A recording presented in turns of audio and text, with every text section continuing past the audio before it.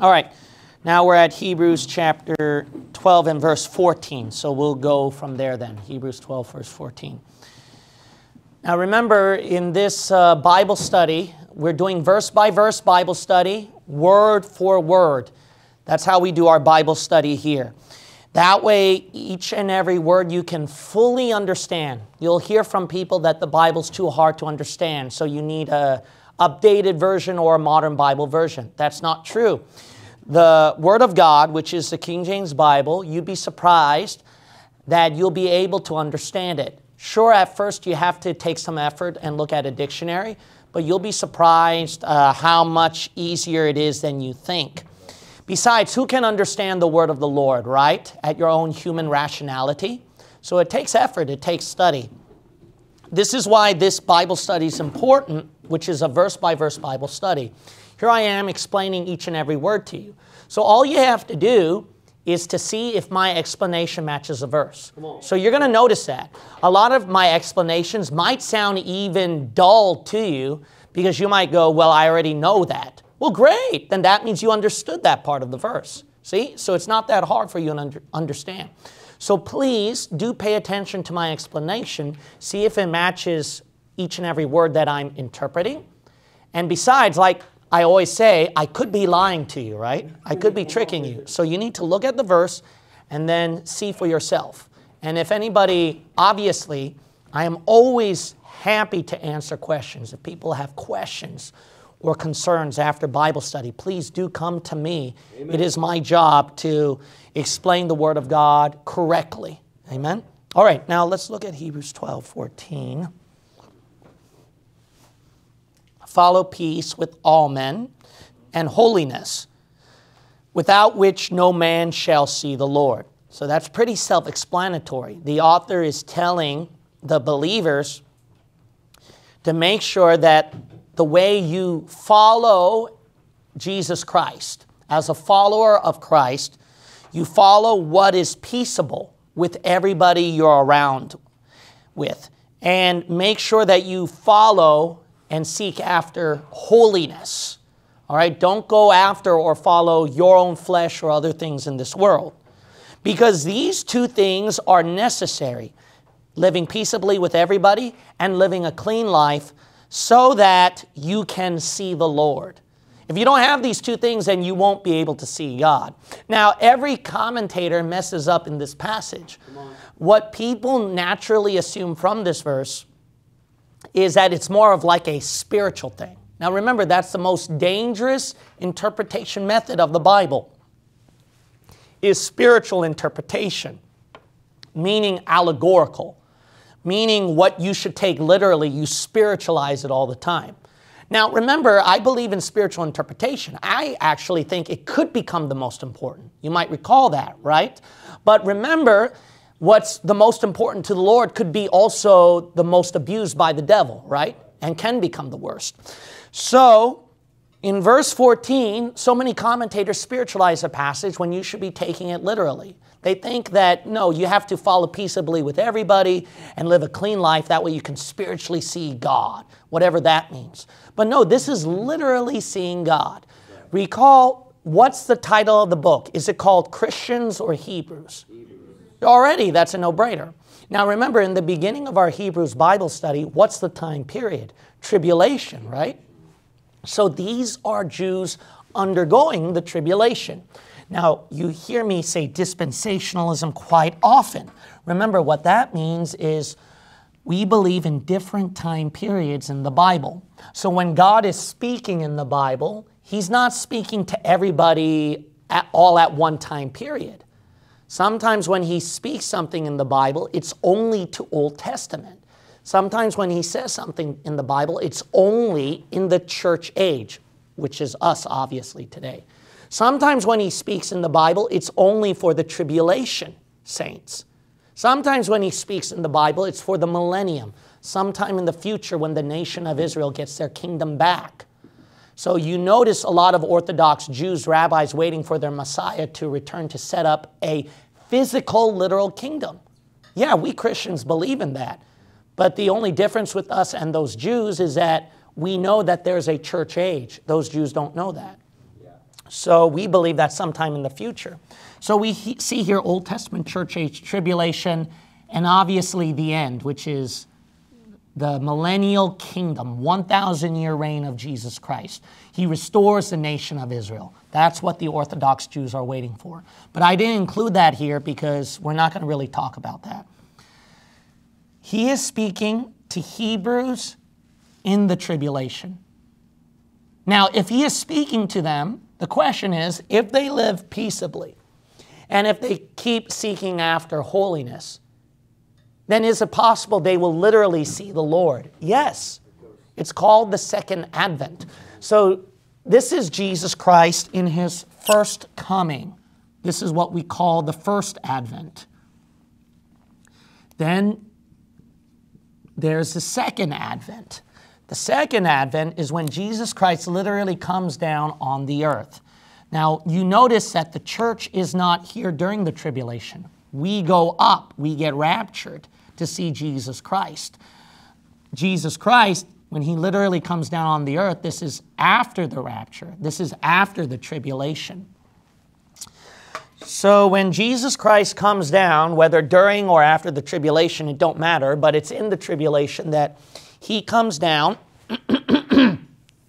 They have their rapture in the middle of the tribulation, and then he comes down afterwards. But I just now lost you, so forget what I just said, all right? Some of you who are new to this might go, what are you talking about? There's a second rapture? Yeah, but that's a different story. So just scratch what I said, all right? I'm trying to make this as simple as I can. Bottom line is, Jesus Christ is going to be coming down on the earth during the tribulation, sometime at the end.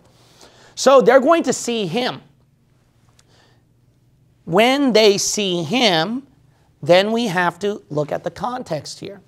So let's go to Hebrews 9. Hebrews 9.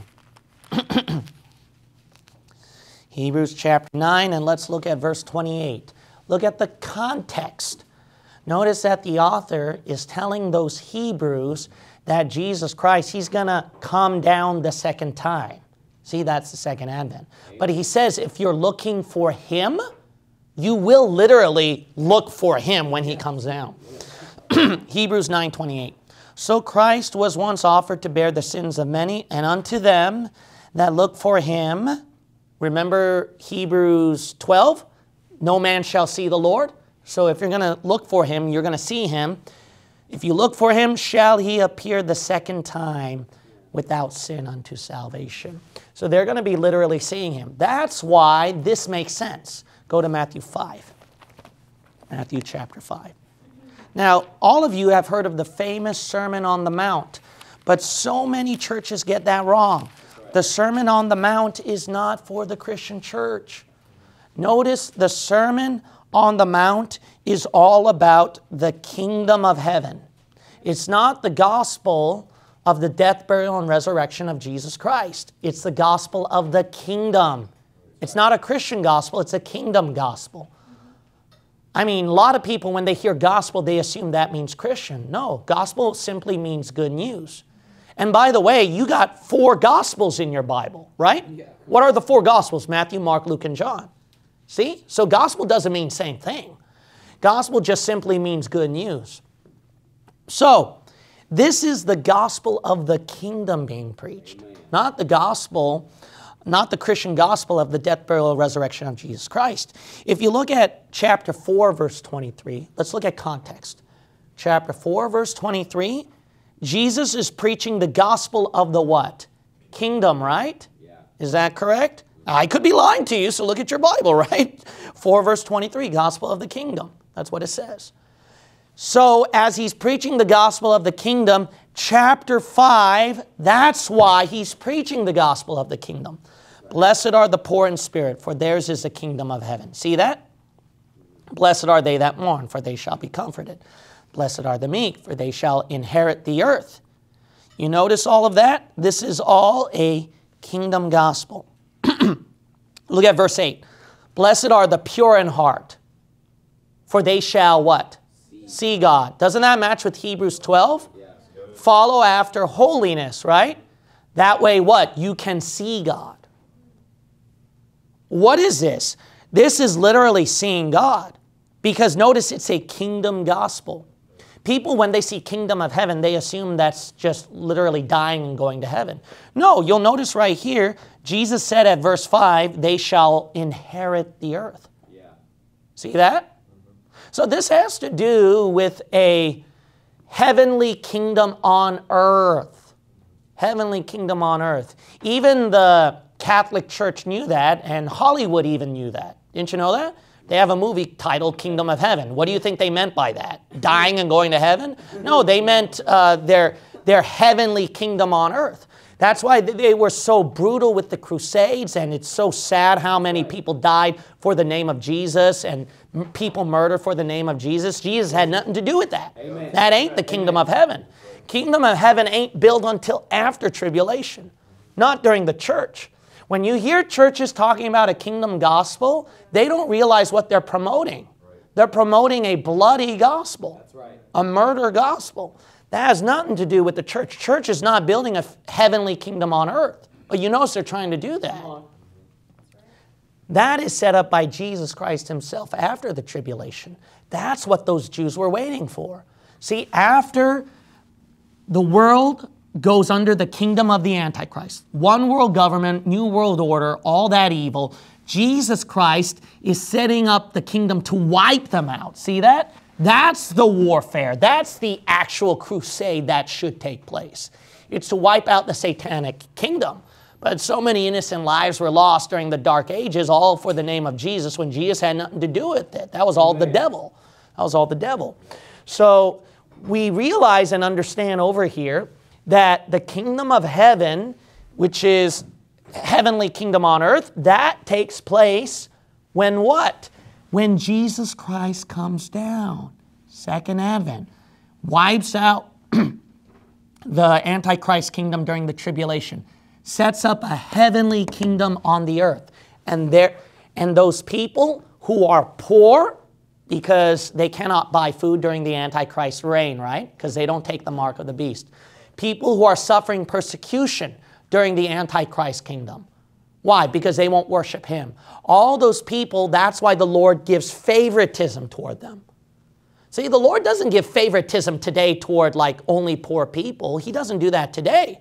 Because as we all know, whether you're rich or poor, hardworking or lazy or something like that, it doesn't matter.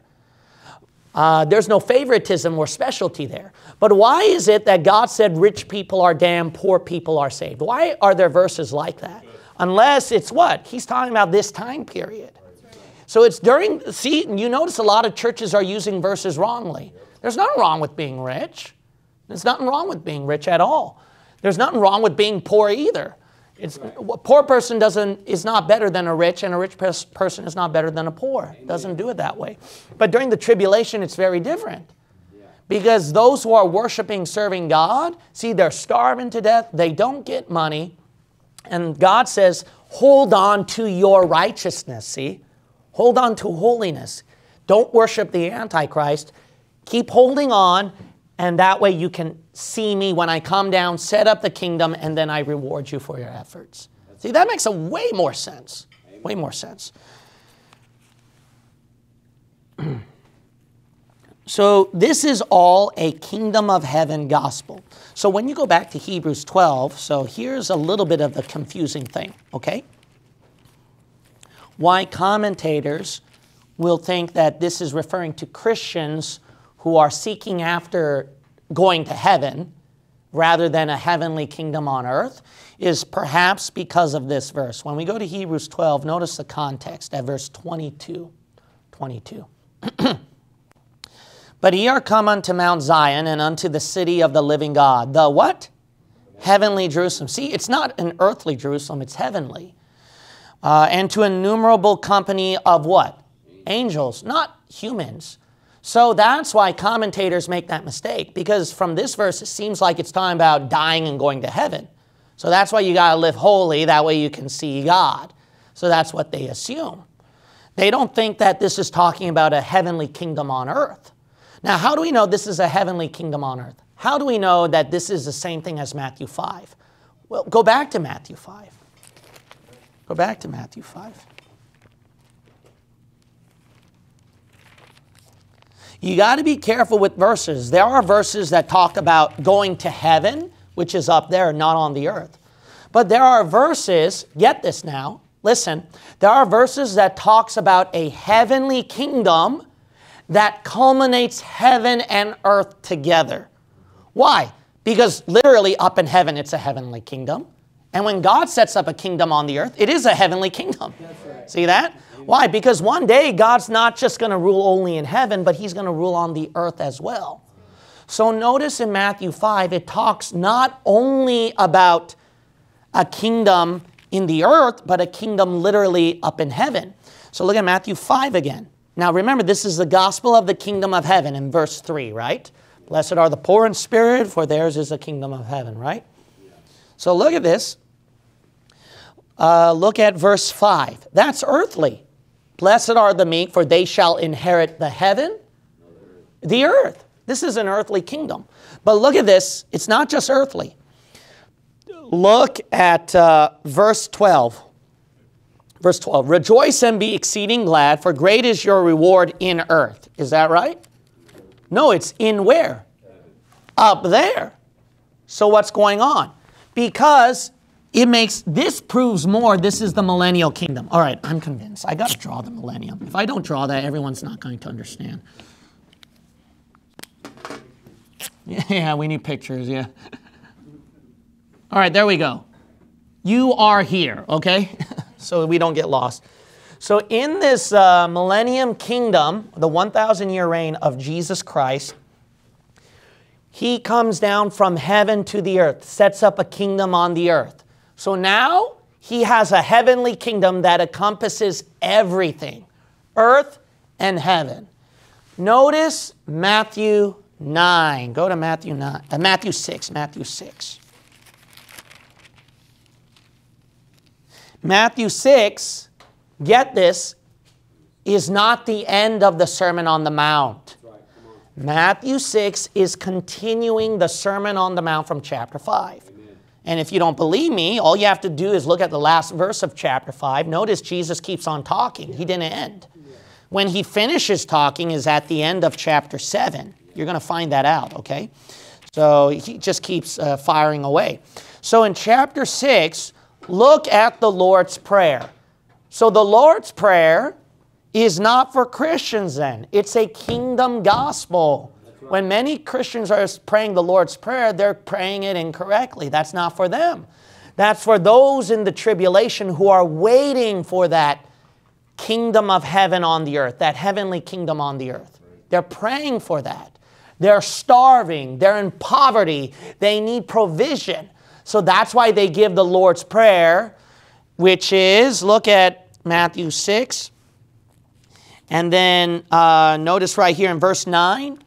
Verse 9, after this manner therefore pray ye, our Father, which art in heaven, hallowed be thy name. Thy kingdom what? See, they're waiting for that kingdom to come. Thy will be done in what? In earth as it is in heaven. See that? So it's a heavenly kingdom that's about to land on the earth. That's what they're all anticipating. That's why they're giving the Lord's Prayer. So people who are praying the Lord's Prayer right now, you're in the wrong time period. You're going to be praying that if you're undergoing the tribulation. But I'll tell you what, if you're saved in the Lord Jesus Christ, then you don't have to go through that. You don't even have to go through the Lord's Prayer. You don't have to be scared of the Antichrist. You can get raptured up to heaven. But there's going to be a lot of people who, when they see Christians raptured, they're going to go, oh wow, they were telling me the truth. And so they're going to get saved. But salvation in the tribulation is a lot harder than this one. That's right. Here they have to resist the mark of the beast. They're going to be starving, going through poverty. They got to maintain the holiness and live a peaceable life so that they can get to see God. Because if they don't hold out to the end, then they'll just yield into the Antichrist system and then they'll lose their salvation. Christians don't have to worry about that. We don't have to worry about losing our salvation because we're not going to go through the tribulation. We believe that all it takes to get saved is not the kingdom gospel. It's the gospel of the Lord Jesus Christ, Paul's gospel, founded in the death, burial, and resurrection of Jesus Christ, which is what? By simply believing He died for your sins, buried and resurrected to save you. If you only trust on that alone, not your good works, not following peace and holiness like Hebrews says. It's not that. All you're doing is putting your faith on what Jesus Christ did on the cross. By doing that, you're sealed, you're secured, you're saved, you're going to heaven no matter what. Glory to God. Bible verses that talks about doing works or losing salvation, you'll notice they're connected to a Jewish theme, Jewish kingdom theme. You'll notice that. Why? Because during that time, they better endure. They shouldn't yield to the Satan's kingdom, the Antichrist. Okay, now that we understand that, here's another one. Go to Matthew 13. Matthew 13. There is no doubt that the book of Hebrews, it is talking about millennial kingdom, heavenly kingdom on earth, sometime in the future, which the Hebrews are waiting for. Remember, the book is titled Hebrews, right? Jews. Those Jews are waiting for that heavenly kingdom on the earth. Now, notice what Jesus said about the kingdom of heaven. When you look at Matthew chapter 13, verse 24. Another parable put he forth unto them, saying, the kingdom of what? Okay, this is a kingdom of heaven parable. So he's going to tell you what the kingdom of heaven is like. Likened unto a man which sowed good seed in his field, but while men slept, his enemy came and sowed tares among the wheat and went his way. But when the blade was sprung up and brought forth fruit, then appeared the tares also. Okay, then we look at verse 30. Let both grow together until the harvest, and in the time of harvest I will say to the reapers, gather ye together first the tares, and bind them in bundles to burn them, but gather the wheat into my barn. Okay, what's the meaning with this parable? Jesus explains to you what the kingdom of heaven is. So he explains it when we look at verse 36. Then Jesus sent the multitude away and went into the house. And his disciples came unto him, saying, declare unto us the parable of the tares of the field. All right, here's your answer. This is how you know the kingdom of heaven is an earthly kingdom. When Jesus Christ comes in the world at the end times to set up a kingdom. This is evidence. Keep reading. He that soweth the good seed is the Son of Man, Jesus. Okay, so there's a sower. The field is the world. Okay, so that's the earth, the field that he's putting seed on. The good seed are the children of the kingdom. Oh, notice right here. These are people who can enter Jesus' kingdom then. Okay, that's another note. But the tares are the children of the wicked one. Oh, they belong to the Antichrist, the devil. You notice that? By the way, cross-reference that word wicked one or wicked. That's right. Well, who are you going to find? The Antichrist, 2 Thessalonians 2. Amen. So it's Satan incarnate here. The enemy that sowed them is the devil, no problem. The harvest is the what? Oh, I told you so. It's the end times.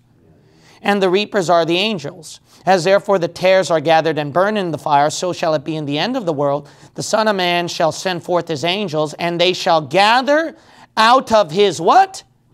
Kingdom all things that offend, and them which do iniquity. Why, that's not referring to up in heaven. Jesus doesn't have sinners or wicked people up in heaven. What's his kingdom talking about? When he comes down on the earth, sets up a kingdom on the earth, he's cleaning up the wicked people there who sided with the Antichrist, Satan incarnate, the wicked one. And he's damning them to Gehenna or hell, and the good guys, he lets them enter the kingdom. That's why he calls them children of the kingdom. This is all what? Church age. No, end times. End times. This doctrine, dispensationalism, is so crucial. I'm going to pretty much guarantee that 100% or 99% of churches you go to, you don't hear dispensationalism like this. Or if they do teach dispensationalism, it's just in very small indications that you can't really tell. So obviously I'm not saying we're the only church that's right and everybody's wrong. No, there's thousands of Bible believers, hundreds of Bible-believing churches around the world. But like the Bible says, when you go by location and geography, it's a minority. It's no doubt a minority. All right, now when we go back to Hebrews, book of Hebrews, this doctrine, you realize how important it is incredibly eye-opening. It makes a lot more sense. Amen. All right, we're going to go to Hebrews chapter 12.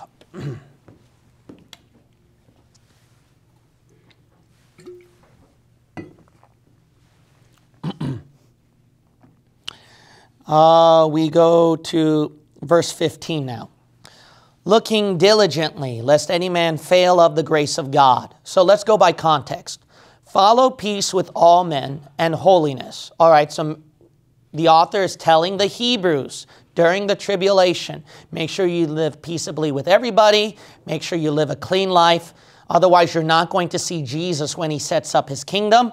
So, verse 15, keep looking diligently. Yeah, they got to keep their eyes on Jesus Christ. Keep looking at him. Otherwise, you're going to fail God's grace in your life. So in other words, when we talk about looking to Jesus, you're going to fail God's grace on your life. And there are two other definitions, but we're going to concentrate this one. It's salvation and all the benefits that accompanied it. So these tribulation Jews, they have to keep looking at Jesus up to his coming when he comes at the second advent. So they have to set their eyes on him, not at the Antichrist, not focus on the things of the world, because when you're starving to death, that's going to be very tempting. So you have to look diligently. That's what the verse says. So you got to look very diligently. Otherwise, what? You're going to fail God's salvation by grace in your life. So that's why they got to keep it up. They're going to lose the inheritance, the benefits with that one as well. So they have to keep looking hard. Now, you'll notice right here, if that's what looking means, then notice right here, how are you, let's say, here is the beginning of the tribulation. Obviously, Jesus didn't Christ come down yet, all right? You're at the beginning here, Jesus Christ is coming down here. Why, if Jesus Christ didn't come down yet, how can they literally see him, right? That don't make sense. So, the commentators, they are partially right here. So listen to this, all right? But they don't have the complete picture. When you're looking at Jesus, correct, you are spiritually looking for him. But it's more literal than you think. That's the complete definition. So let me repeat that again. Looking to Jesus is spiritual, but it is more literal than you think. You start out by constantly looking at Jesus as best as you can, even though you don't see him literally. But one day, those eyes of faith turn into literal sight. So what you see Jesus by faith, it'll literally turn into Jesus himself when he comes down. That's the idea. So as I keep looking at Jesus, let's say I'm a Jew in the tribulation, I constantly look at Jesus Christ, I focus on Jesus Christ, not the Antichrist, not the wicked things in this world. I just set my eyes on Jesus Christ. I keep doing that until I literally see him one day. That's the idea, okay?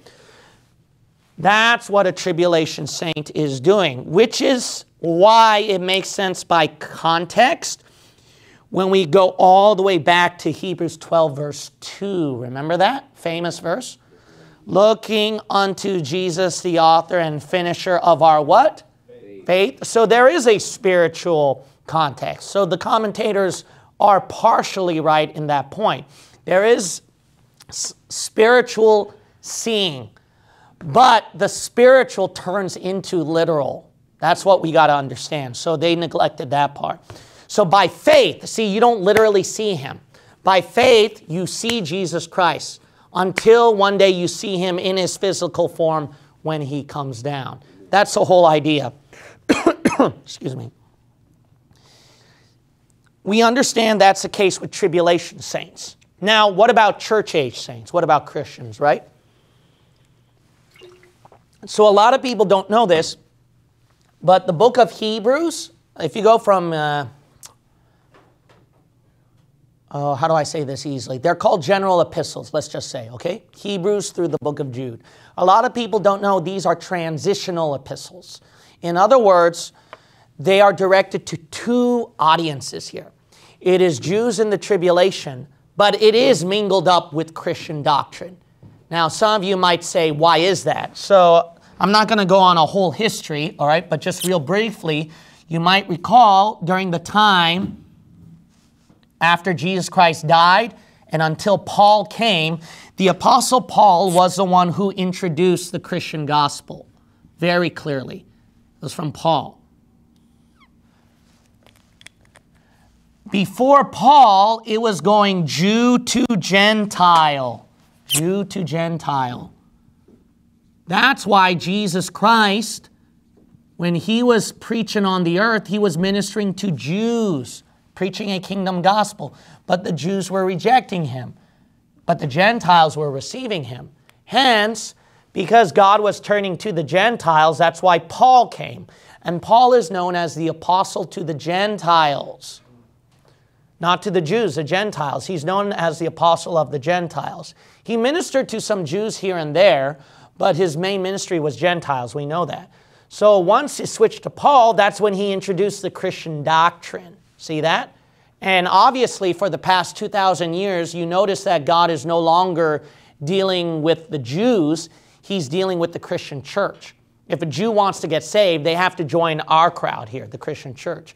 But once we get out of the picture, God goes back to the Jews, the nation of Israel. That's why you notice what's going on right now with Israel. Why is such a small place there's so much worldwide attention? Because God knows they will have worldwide attention in the end times. It will happen. See, the church age clock is almost done. It's about to close. That's why if you're not saved, now would be a great time to get saved. Now would be a great time to get saved.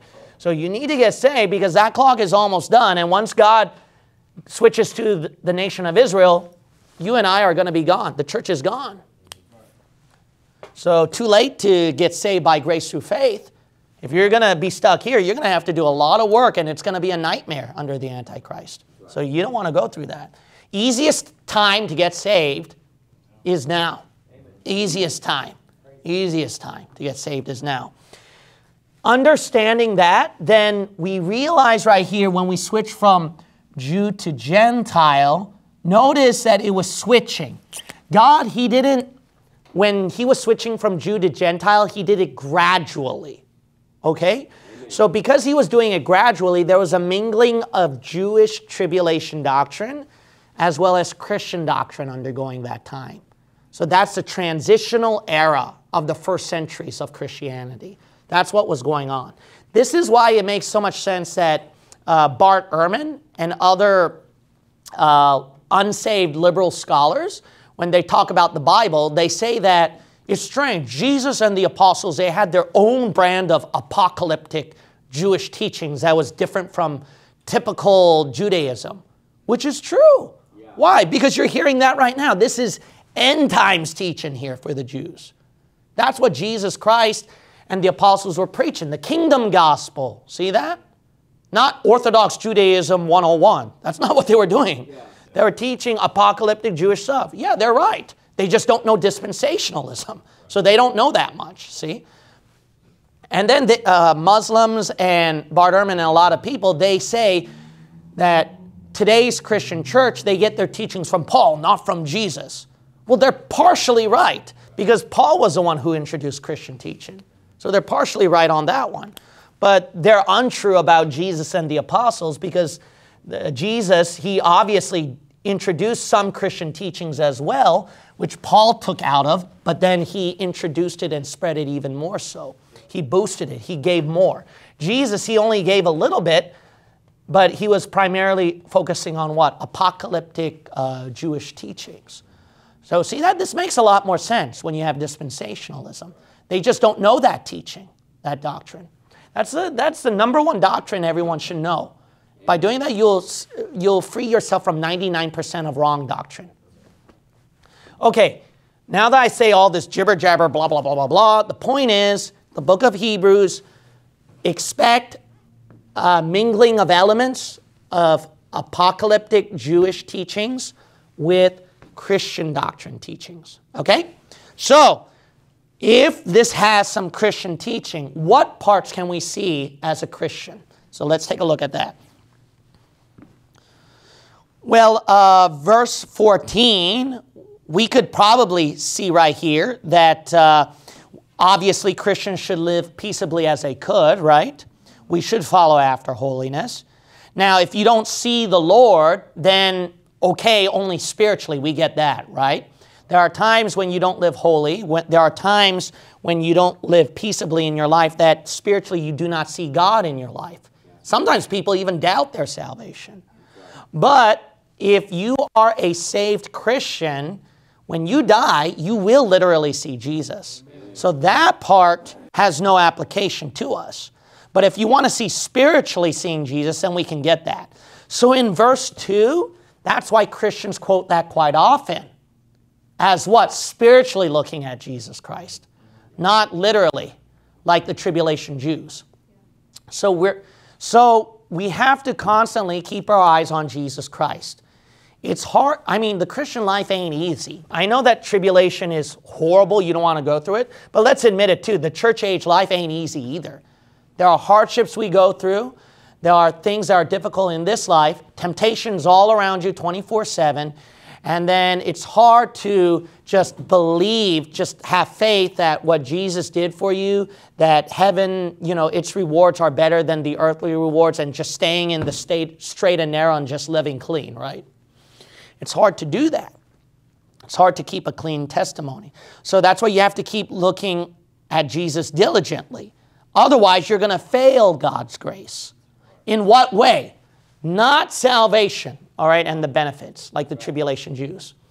Because when we have salvation, like I told you, we're secured, we're sealed. But grace, it doesn't only mean salvation, obviously. Grace has multiple meanings. Here we can see it means to get help. So that's Hebrews chapter 4, all right? We're not going to turn there for time's sake. But the verse talks about, let us therefore come boldly unto the throne of grace, that we may find grace to help in time of need.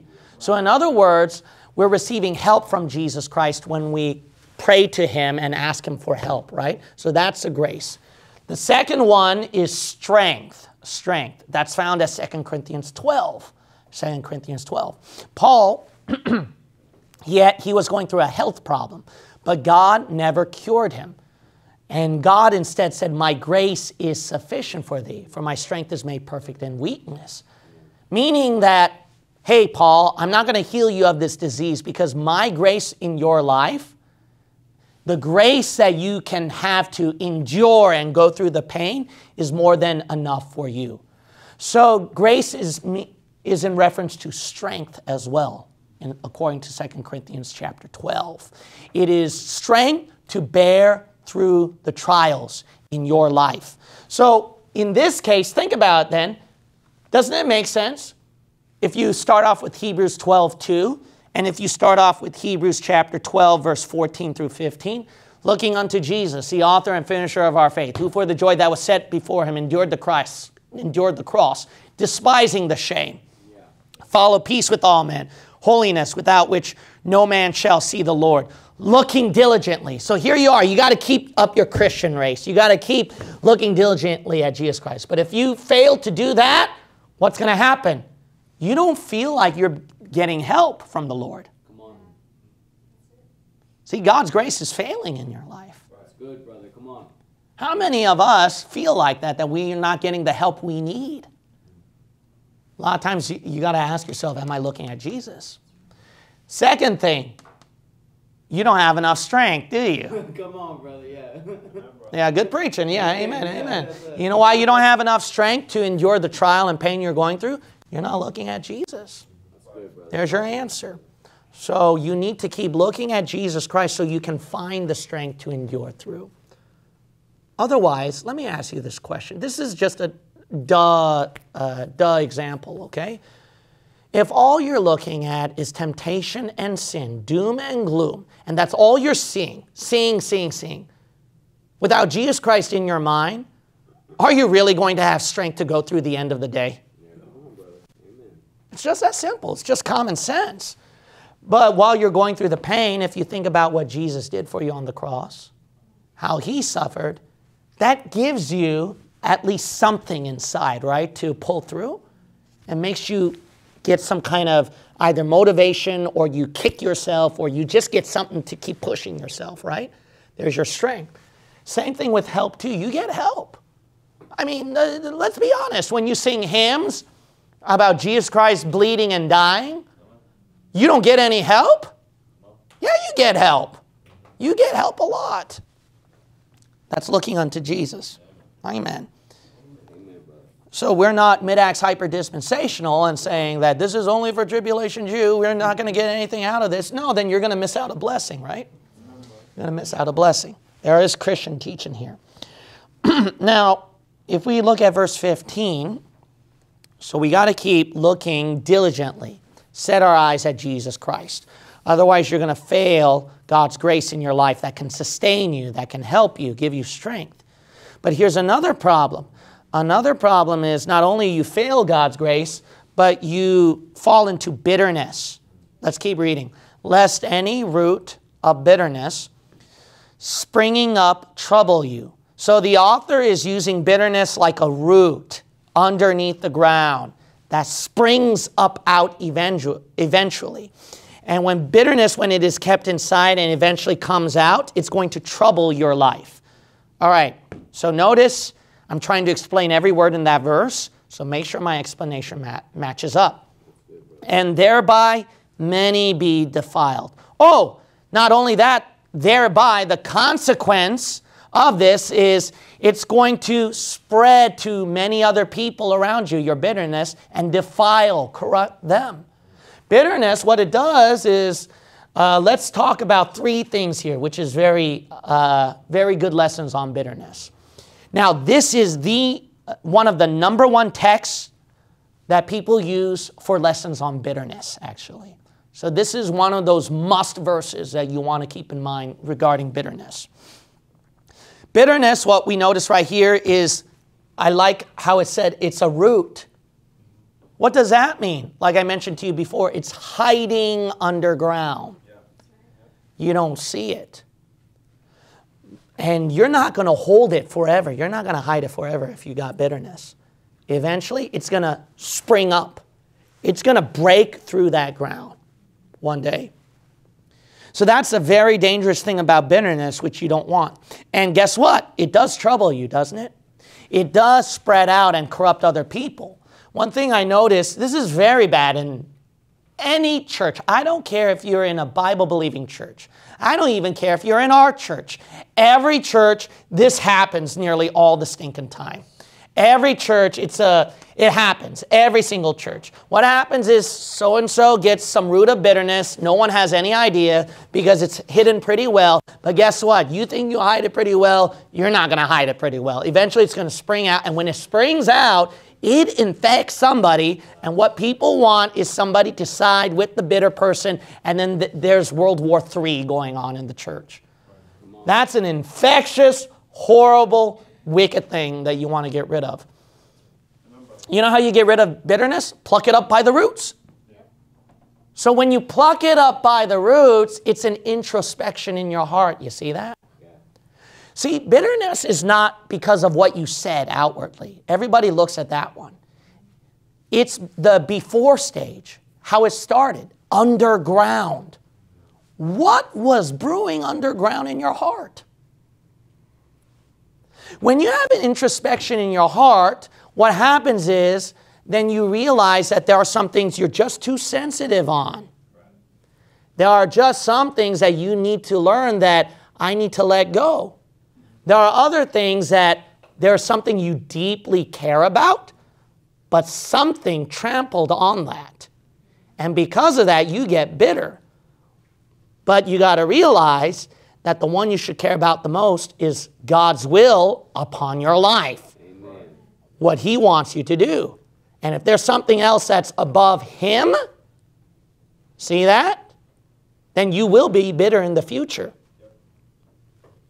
Because all it takes is some tragic event, some suffering, or somebody out there that's going to trample upon the thing that you deeply care about. And by the way, I think you all can agree in this Christian life that we live in, basic Christian 101 teaching is that we all go through some kind of trampling in our life where something that we care about is tested by God and trampled upon. So if your heart's not ready for that, then just get ready for bitterness instead. That's why you got to pluck it up by the roots. You got to go down deep inside the ground, find what it is that causes you to be bitter, and get rid of that. Now, this is also extreme. It can become extremely evil, okay? Now, this is very ugly. I've seen it, okay? Not even the Bible-believing preacher is immune to this, okay? As you've heard me teach many times, it's inevitable there's going to be splits, even in Bible-believing churches. Why? Because we're all human nature. Now, the most dangerous thing about this thing is you're going to find out that in good, godly, King James only, dispensational, right doctrine, Bible-believing church, everything perfect church, that you can develop the greatest enemies out of there. The worst kind of fights. And it's not becoming of a Christian. It's just so horrible. And even pastors can say something that's just so off. Members can say something that is so off that you would think that, is this even a church? And there are people who leave churches because they don't see the love of Jesus Christ in there. But what they're going to find out is this happens to everybody, not just Bible-believing churches. So it's inevitable in everybody's life. So the point is this. It can become extremely evil. That's the bottom line. That even unbelievers think, if this is Bible-believing Christianity, I don't want anything to do with it. And I'm talking about unbelievers. I'm talking about extremely wicked unbelievers too, which we deem to be very wicked and not holy like us Bible-believing Christians. But when they see us with our bitterness and then this thing going on in the church, they think that we're the evil ones. That's right. What does that mean? If lost people see saved people as that evil, you must be really bad. So let's go to James. James. That's the reason why I always keep my mouth shut. I don't even say it. And if I have that bitterness in my heart, I immediately turn that over in prayer. I immediately dig up by the roots and pluck it up one by one. And guess what? Those roots just keep coming back. Why? Because the devil is the one that sows the seeds of bitterness. So every time you get rid of one root and then the seed, he's going to spread another one. Why? Because you perceive something from somebody, because somebody said it that way, or you saw something and you perceived it that way. He's got plenty of seeds in his bags. And it's called one thought here, one feeling in your heart here, something you perceive from somebody, something you perceive from the event, and the way they looked at you, had talked at you, which had nothing to even do with it. That's what bitterness does. It's so evil and dangerous. If you look at James chapter 3, notice right here, when we look at verse 10. Out of the same mouth proceedeth blessing and cursing. My brethren, these things ought not so to be. Look at verse 8. But the tongue can no man tame. It is an unruly evil, full of deadly poison. Look at verse 6. And the tongue is a fire, a world of iniquity. So is the tongue among our members, that it defileth the whole body. Remember, bitterness defileth? Remember that one at Hebrews 12? Okay. This tongue is defiling everything. It's spreading out. Defileth the whole body, and setteth on fire the course of nature, and is set on fire of hell. See, it's like a wildfire, spreads around through the nature. So everyone's infected. Is the context bitterness? Bitterness is included, because if you look at verse 14, but if ye have what? Bitter envying and strife in your hearts. See that? It's rooted. But then it comes out of your mouth. The tongue spreads it out like a poison, and you can't take back what you say. Glory not and lie not against the truth. Now look at this. James is asking, how can out of the same mouth proceed these blessings but also cursings? That is not becoming of a Christian. Do you understand that? How can you honestly sing leaning on the everlasting arms. What a fellowship, what a joy divine.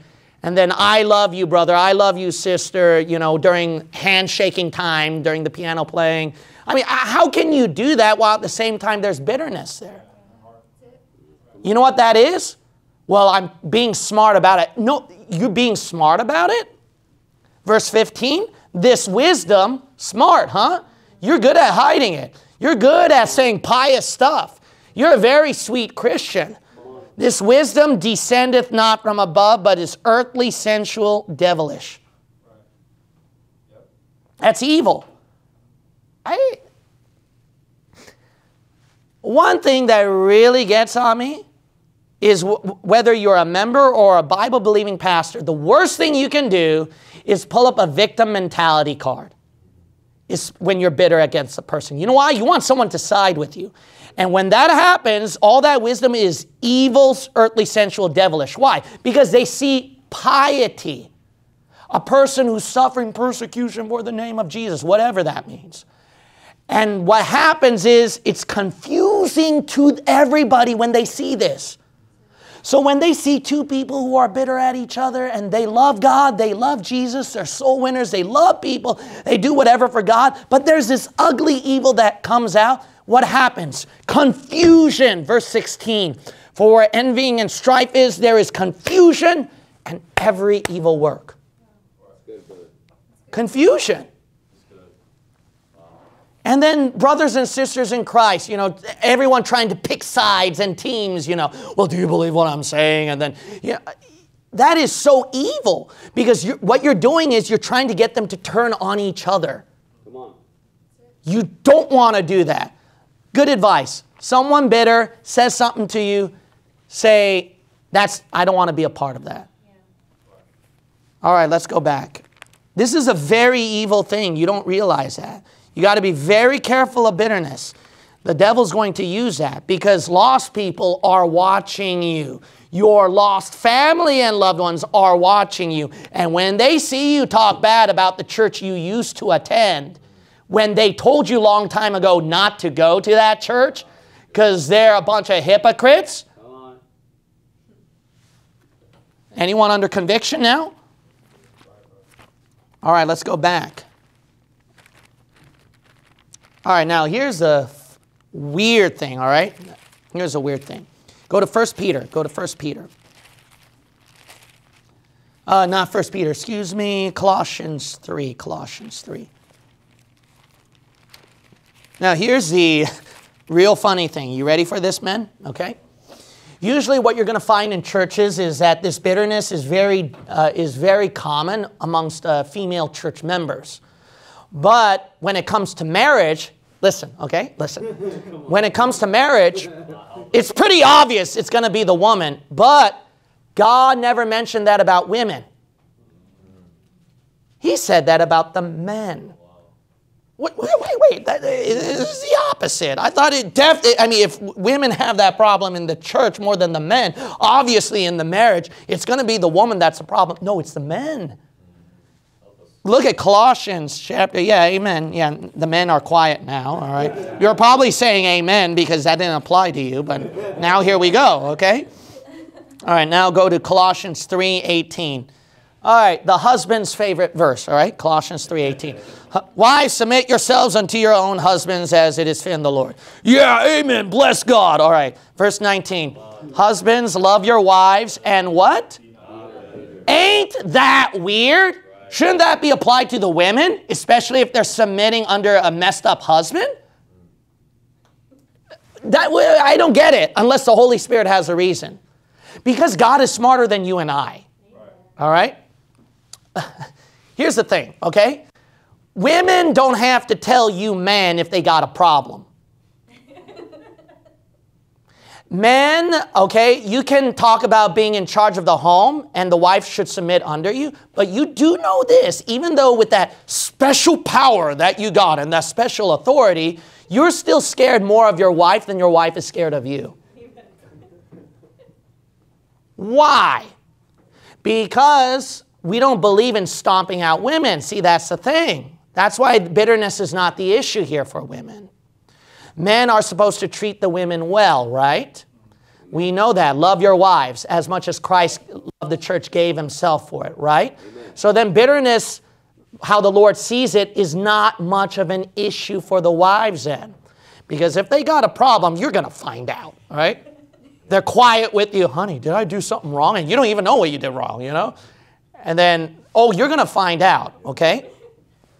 But why is it the men, they suffer bitterness? Because you can't get away with it as much as the wife would. All right? Because what happens is you have to play the good guy, you think. Now, this is a male mentality, all right? So women, please don't be hard on us, all right?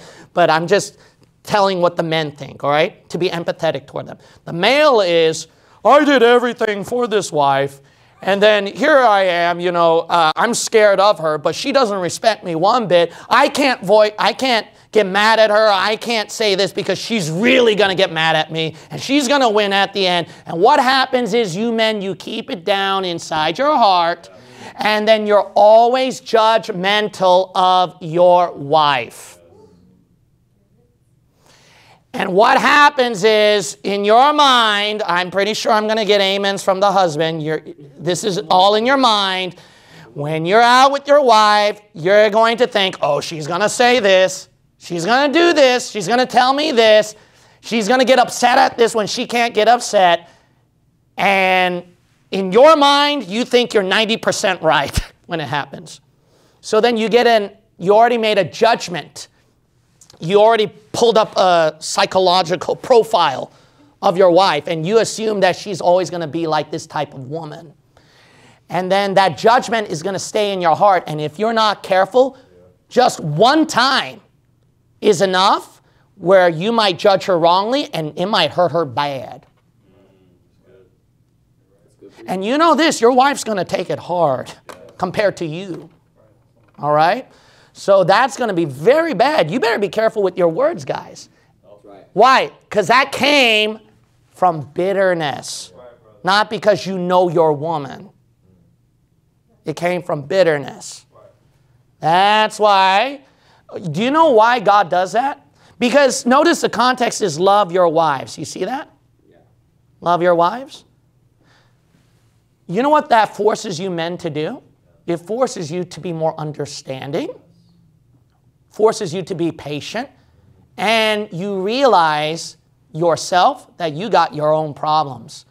Men can be very impatient creatures, and they lack gentleness, understanding, and caring for people.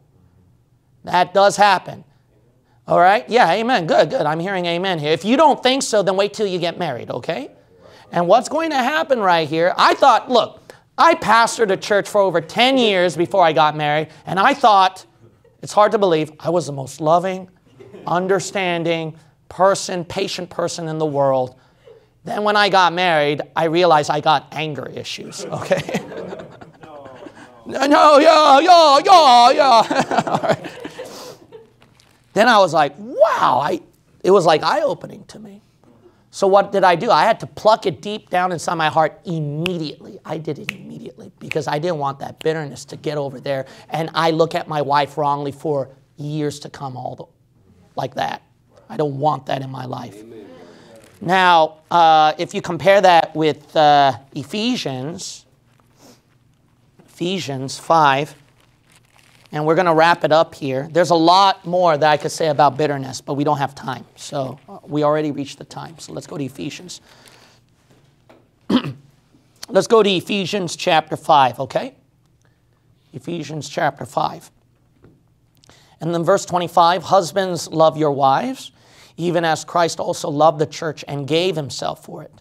Now this matches with Colossians, right? So in order not to be bitter, you got to love them. That's what heals the heart. What heals the heart against bitterness toward your wife, husbands, is that you've got to love her. How much should I love her? I already I had it right here. You don't know my wife. Well, you don't know much about yourself. Jesus Christ, he knows a lot about you, and yet he was patient enough with you. So you think that you're the one who has the greatest patience in the world, and you can't put up with your wife? How much did Jesus Christ have to put up with you men? That's right, brother. A lot more than you put up with your wife. Jesus Christ put up with them. He understands their infirmities, and he died for them. He gave himself up, sacrifice for that. Now, you men willing to do that? See, we're all into the submission wagon, that you listen to me, you obey me. Well, maybe she'll listen to you if you treat her well. Well, I do treat her well. That's what you think. Come on. See that? But then when you dig up the root, you find more problems with yourself. You're not as soft as you thought. You're not as understanding as you thought. You're not as loving as you thought. And I speak that as a witness myself too. Because the pastor's position is one of those ultimate sacrificial positions, obviously, for giving yourself to the people. But when I got married, I realized, wow, I'm very surprised. There's still a lot of self-centeredness in there. All right. So there's a lack of softness there.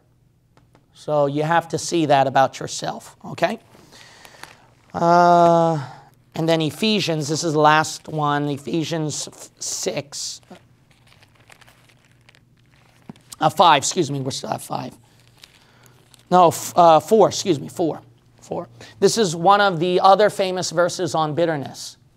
In connection to that, the Bible says in verse 31, let all bitterness and wrath and anger and clamor and evil speaking be put away from you with all malice, and be, look at this softness, right?